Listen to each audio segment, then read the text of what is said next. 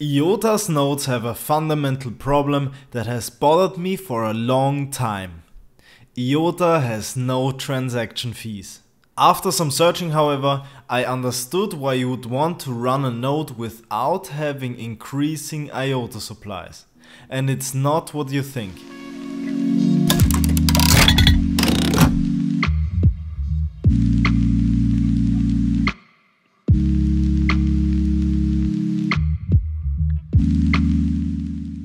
For everyone who doesn't know what a node is a computer running a special program. It carries out the calculations of the network and connects to the other nodes. No nodes, no network. All skeptics have a good reason when they say IOTA's nodes will not be deployed without an incentive. For a long time I feared that there was actually no reason. No rewards can be pulled from zero fees, and we don't live on air. With other networks such as Bitcoin, Ethereum and so on, the node operators are directly given part of the transaction or rewarded with a newly minted token supply. As a result, a lot of money-hungry people flock to the projects, mostly by a large amount more than is actually needed. Bitcoin's electricity costs are high, we all know that, but it doesn't have to be that way.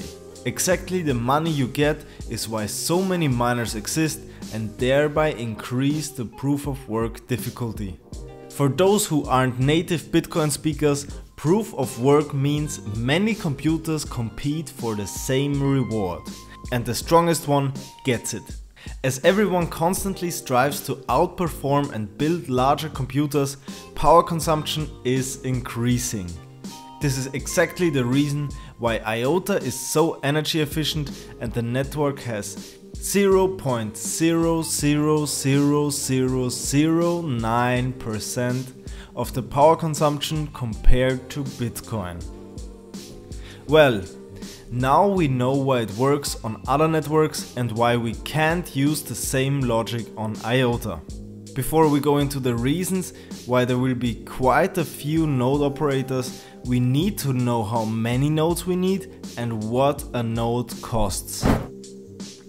In the IOTA blog, they take 450 nodes in a test for the future IOTA 2.0 network. In comparison, the mainnet right now has around 400. There is no minimum to how many nodes we need. In principle, 4 nodes are enough, but that's not very secure. So 500 nodes should be good.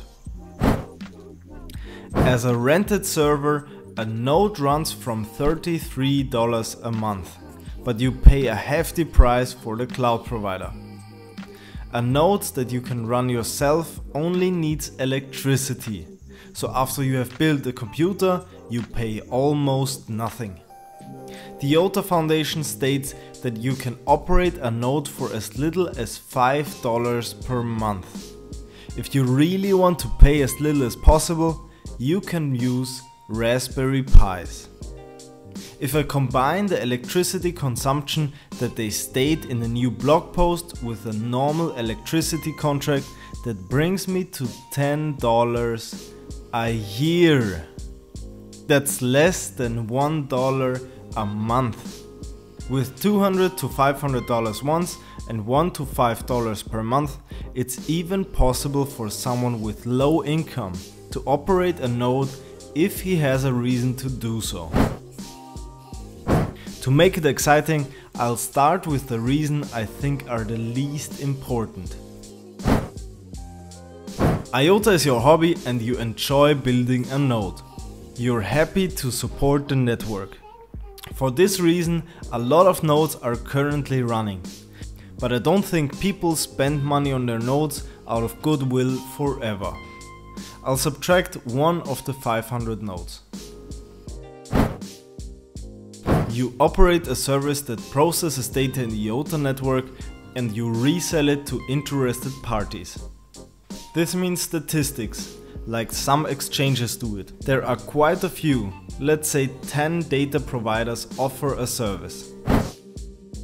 Just as cafes provide free internet access, websites or online service providers operating in the IOTA system can offer nodes, and that way advertise their product or service. Because the cost of a node is negligible, it's easy to build trust and customers are happy about a trusted node. Let's say very cautiously that around 10 other companies use this for a reason to operate nodes. 479 nodes to go. But not everyone uses the internet in the cafes, because it's slow and you don't want sensitive data to be passed over it. And that brings me to one of the main two reasons why you would run a node. Companies that constantly use IOTA for transactions and other use cases will not outsource trust. That's exactly why IOTA exists in the first place. The same applies to government programs, and this can be seen well with TLIP, a program where governments in East Africa using the service are expected to run DLT nodes.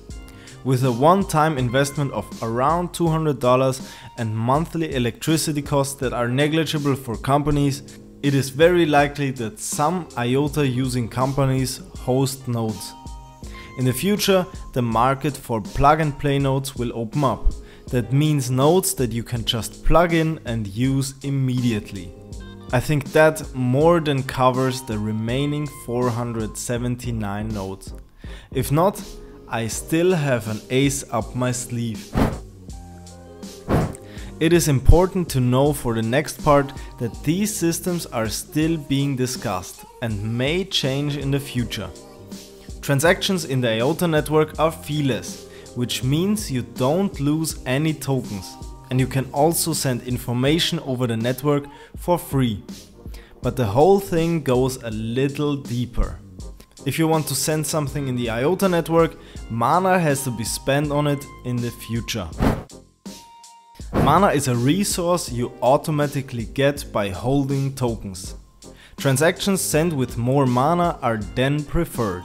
This means if there are more transactions pending that can be sent, those with the most mana come first, giving them faster access to the network.